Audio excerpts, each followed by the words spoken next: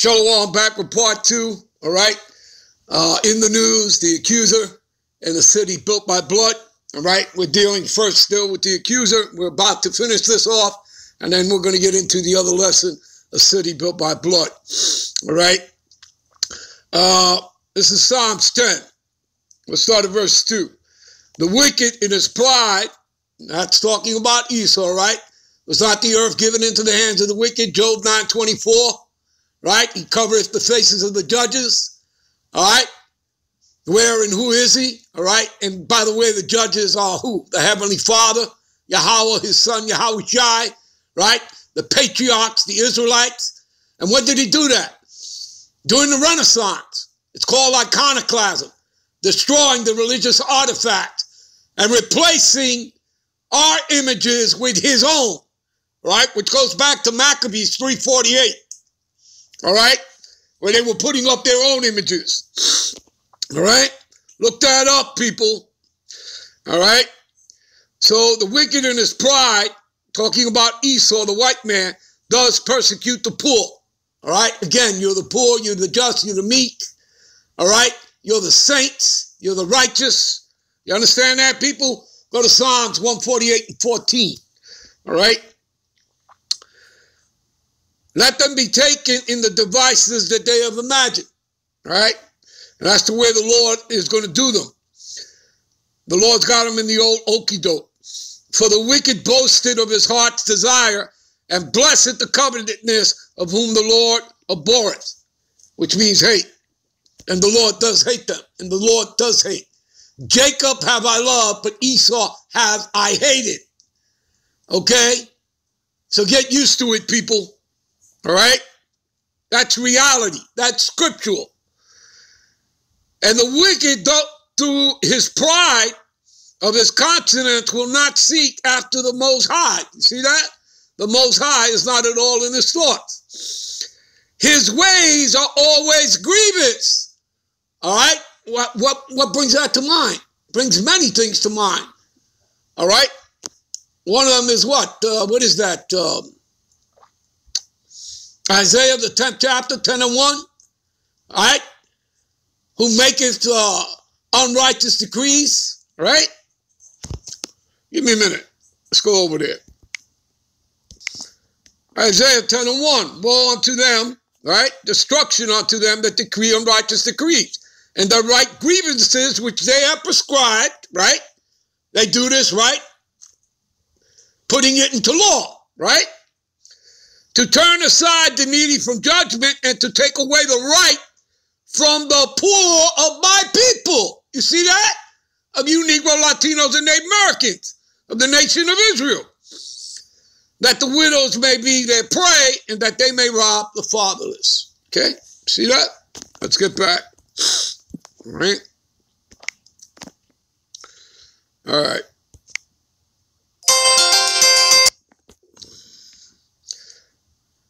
All right. So his ways are always grievous, thy judgments are far above out of his sight. As for all his enemies, he puffeth at them. That's talking again about his pride. All right. He hath said in his heart, I shall not be moved, for I shall never be in adversity. See, his mouth is full of cursing and deceit and fraud. Under his tongue is mischief and vanity. Okay? If you go to Psalms 55, I think around verse 20, 21 there, it tells you how his lips are smoother than butter. All right? All right. He sitteth in the lurking places of the villages, right, of your hoods. All right? In the secret places does he murder the innocent. Okay? Does he murder the innocent? All right? His eyes are privately set against the poor. Verse 9, he lieth in wait secretly as a lion in his den. He lieth in wait to catch the poor. He does catch the poor, you Israelites, when he draws him into his net. And what is that net? Well, that net is the snares that this man has set up, you know, all throughout, you know, his media, you know, newspapers, magazines, okay, the news, you know, all this stuff is, you know, you have to understand the word media goes back to the word medium, which goes back to witchcraft. You understand that, people? All right? We told you this many, many times. All right?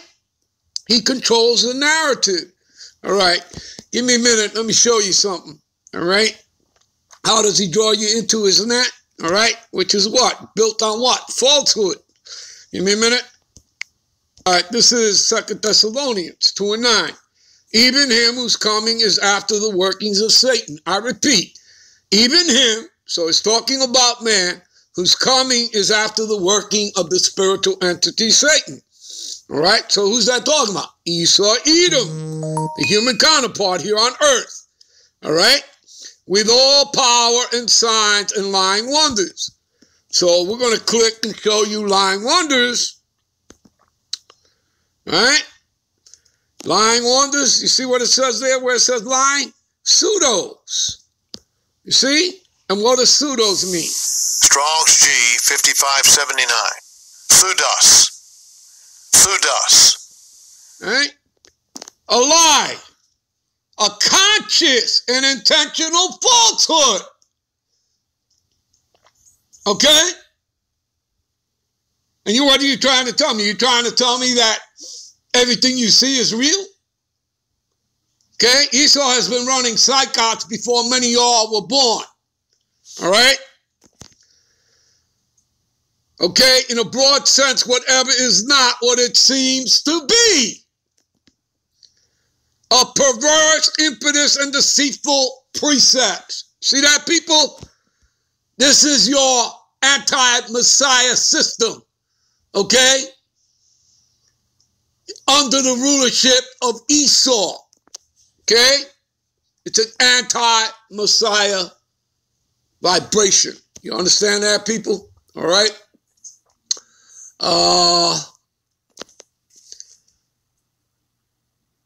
Let's jump to Isaiah. Give me a minute.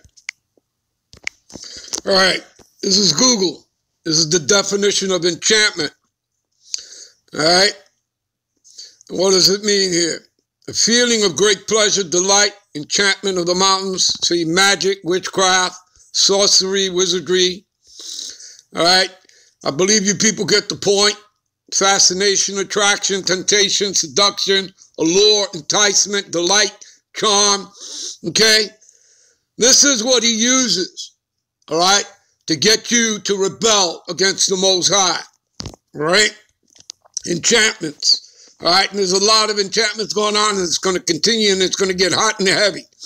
All right? All right. Give me a minute. All right, this is Isaiah 47. All right? We'll start at verse 12.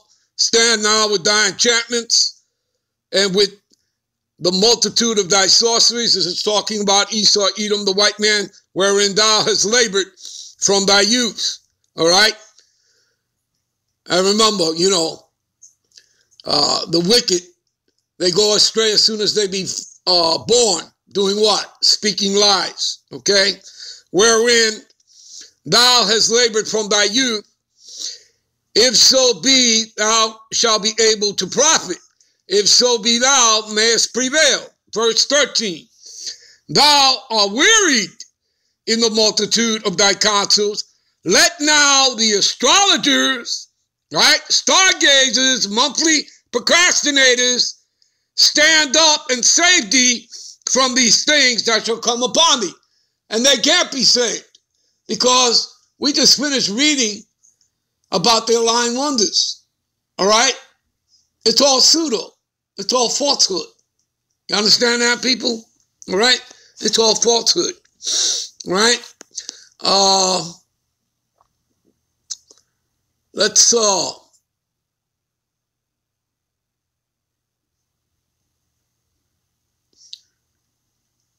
see here.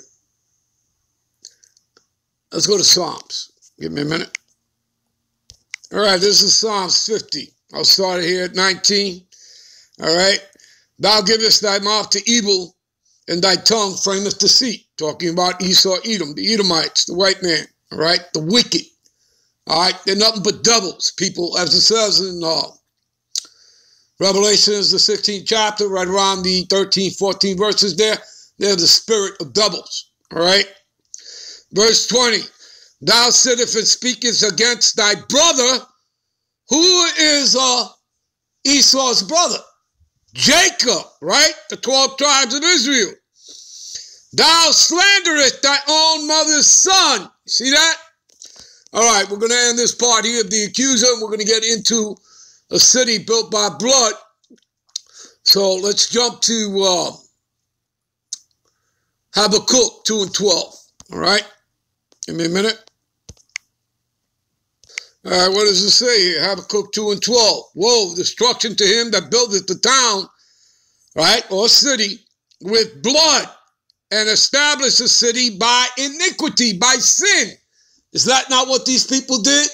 Coming here, calling themselves Christians, right? Removing the landmarks. Thou shalt not remove thy landmarks, all right? And they're not Christian. In order to be Christian, you'd have to be an Israelite, okay? Give me a minute. All right. This is in the blue letter, all right? Talking about the elect. Strong's G 1589, eklage. All right, the act of picking out, choosing, the act of God's free will by which before the foundation of the world, before the world began, he decreed, he ordained his blessings onto certain persons. Those persons will be Israelites. You'll see that in a moment. The decree made from choice by which he determined to bless certain persons through Yahweh Shai, the Mashiach, by grace alone. A thing or person chosen, right? Persons of God's elect, right? We scroll up, hit root etymology. And what do we see here? All right? Choosing one out of many, right? Yahweh Shai choosing his disciples. Many are called, few are chosen. You have not chosen me, but I have chosen you, right? St. John 15:16. All right? God choosing whom he judged fit to receive favors, separated from the rest of mankind. You see that? Okay? To be particularly of his own, attended to continually, you see this? I.e. Israelites. All right? You'd have to be an Israelite to be a Christian. Okay? The seed of Israel. All right. We'll end this here. We'll be right back with part 3, I believe. Shalom.